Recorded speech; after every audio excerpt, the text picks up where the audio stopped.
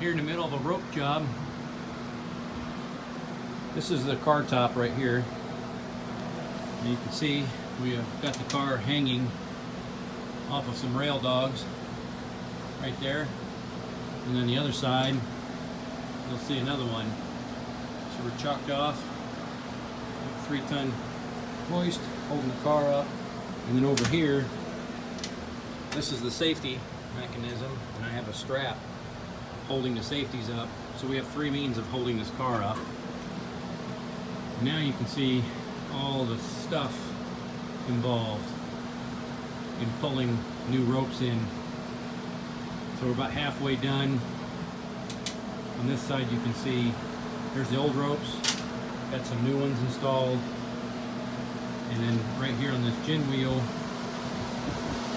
pulled out to a spool. So we got this one about halfway pulled in, and it got stuck on a guard down at the counterweight, which is back down this hole, down there. So the guys are fixing that. Oh yeah, up here you can see the motor, and the cables go up and over the motor. They're kind of slack right now because, well, there's no weight on them.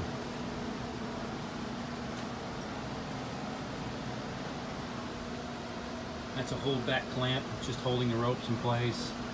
We got a second one there, and then over on this side, of course, is yet another one. The ones that aren't clamped are the new ropes, and they're fully in place, and the loose ones, they're the old ones getting ready to come out.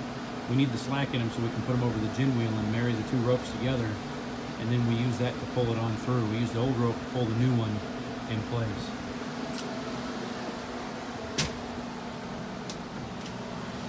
Hope this makes some sense. It's kind of an involved process.